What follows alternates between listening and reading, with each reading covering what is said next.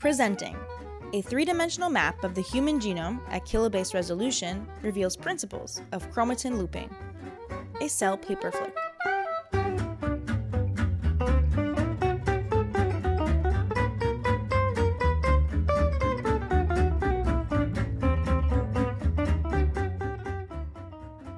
We study how the genome folds using an improved version of the Hi-C method that we introduced in 2009. The idea is to figure out which parts of the genome are touching when the genome is folded up. First, we freeze the DNA in place. Next, we cut the genome into tiny pieces. We mark the ends of DNA fragments using a molecule called biotin and glue them together into fused pieces of DNA. The fused DNA is made up of 2 bits of the genome that are neighbors in 3D. In our improved protocol, all of this happens inside the nucleus of a cell. Finally, we fish out the molecules containing biotin, and using DNA sequencing, identify the 2 parts of the genome inside each fused pair. The resulting dataset, 1 data point for each pair, is called a contact map. Our largest contact map is made up of over 4.9 billion pairs. These maps are too big to be drawn, but you can explore them interactively using a tool we built called Juicebox. Download it and take a look for yourself.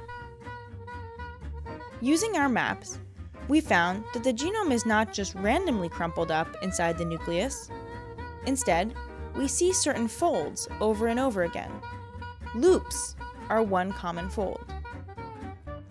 Each loop is made by taking 2 bits of DNA that are far apart along a chromosome and sticking them together.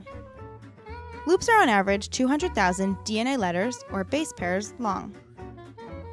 Loops don't usually overlap one another. Together, they partition the genome. Why does the genome fold up in this loopy manner? One thing we often see is that when one of the ends of a loop lands at the beginning of a gene, the gene turns on. This is consistent with the classic notion that genes can be activated by elements called enhancers that lie far away along the genome's contour. Which proteins create these loops? We found that when we zoomed in on the ends of these loops, we almost always saw a protein called CTCF. CTCF can't bind just anywhere in the genome. It only binds to places where a particular word, called a motif, is written in the DNA sequence.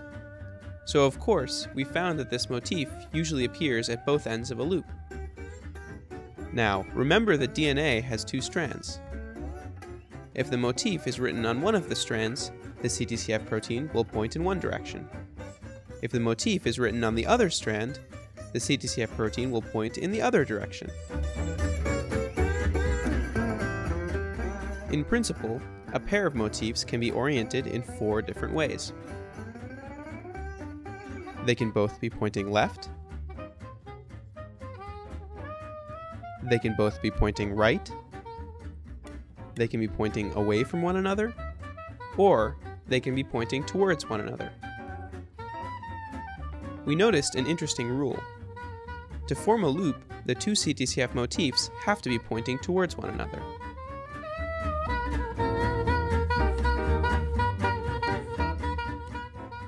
Inside the loop, DNA forms a condensed fold that we call a contact domain. Domains can also be created without loops.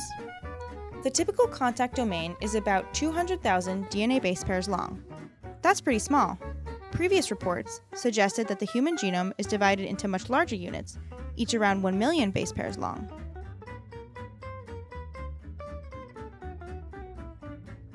Nuclear DNA comes in different flavors, or chemical marks that tell the cell what to do with a particular sequence. We found that all the DNA inside a domain tends to have the same marks. For example, it might have something called H3K36 trimethylation, which marks genes that are on. To turn the domain off, a cell might change the mark to H3K27 trimethylation, a repressive mark. There are many of these domains in the nucleus.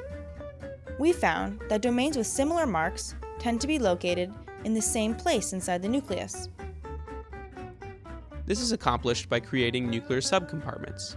spatial neighborhoods where domains with the same flavor hang out.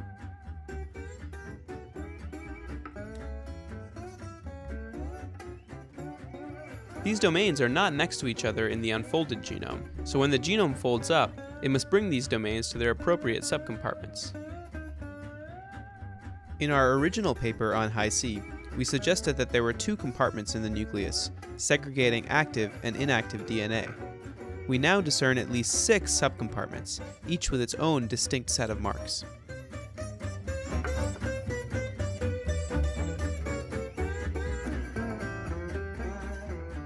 Finally, we looked at cells from a mouse and saw many of the folding principles that were present in human cells, loops, domains, and subcompartments, were present in mouse at corresponding genomic positions. We suspect that, like genes, folds will be conserved across species. So in conclusion, each cell in your body has the exact same genome inside, a blank sheet of origami paper just waiting to be folded. In origami, even the most complex designs can be produced using only 2 fundamental folds, the mountain fold and the valley fold. Your genome is the same way.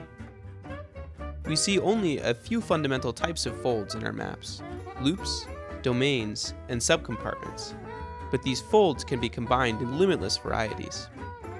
A loop that turns a gene on in one cell type might disappear in another. A domain may move from subcompartment to subcompartment as its flavor changes. No 2 cell types are folded alike. Folding drives function. Epigenetics is origami.